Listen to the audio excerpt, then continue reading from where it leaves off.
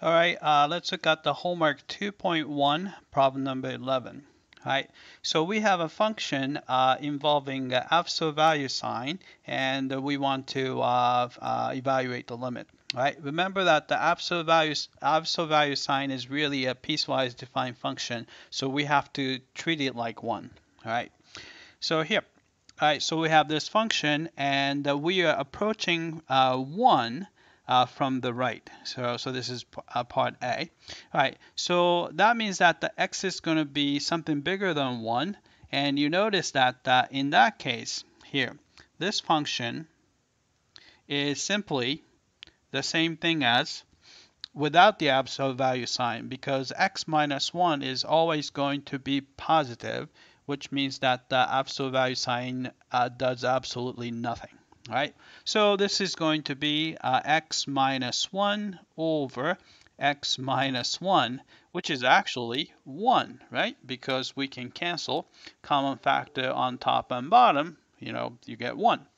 All right, so if you take the limit as x approaches 1 from the right, the function is actually 1. All right, and if you want to kind of see what it looks like, it's going to actually look like this. All right, here's the x-axis, and here's the y-axis. All right, and up to 1, so I'll just put 1 here. All right, the value is going to be always 1. So here's 1. All right, so let's see.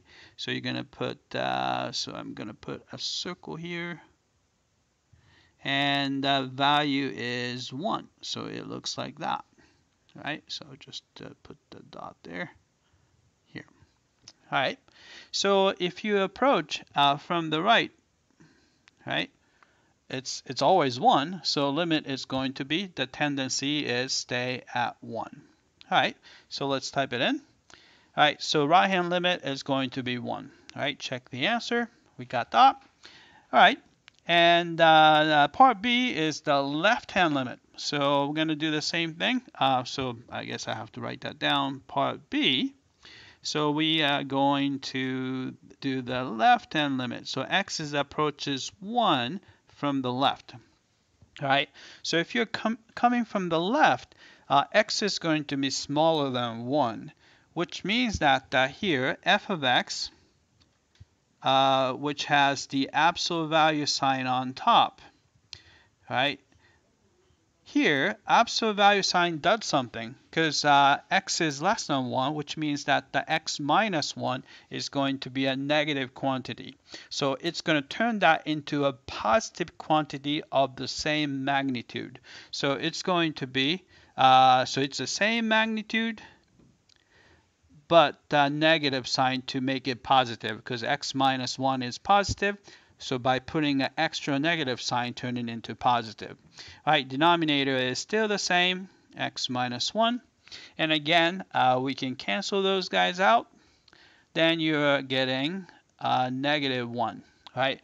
Which means that in a picture, if you're coming from the left, it actually takes the value of negative 1 all the way up to when x equals 1.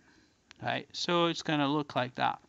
All right, when x is exactly equal to 1, function is not defined because it makes the denominator equal to 0, right? Because you have a 1 minus 1. All right, here's a picture.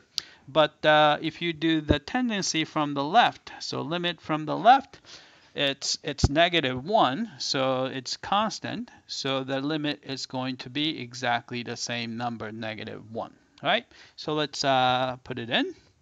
We have negative 1. Check the answer. We got that. All right, then the next question, C, should be very easy to answer, because if you're coming from the right, you're going to get 1. If you're coming from the left, you're going to get negative 1. So they do not give you the same value. Therefore, the both-sided limit is going to be does not exist. I guess D, N, E. All right, and check the answer. Right, ooh. Oh, actually, sorry. There's a choice. So I should have chosen B. Sorry about that. So check the answer. We got that. All right.